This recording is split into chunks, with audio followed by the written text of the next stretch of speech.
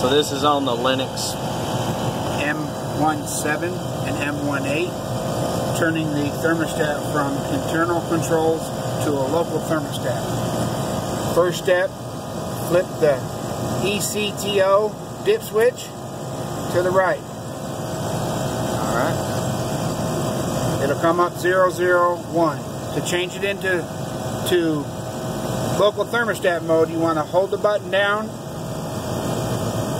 3 different times. There's 3. There's 4. There's 5. And you want to do it one more time. You want it to, it goes to 6.01. Once you hit 6.01, you want to slide the shift dip switch down at the bottom over. It's going to change from 6.01 to a 3. You want to double hit the button till it goes to 0.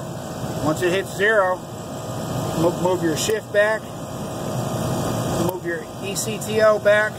The unit's going to cycle itself and refresh. It shuts down. It's going to flash 888 a few times, and when it comes back, it'll only work off the thermostat. That's how you change it to a local thermostat.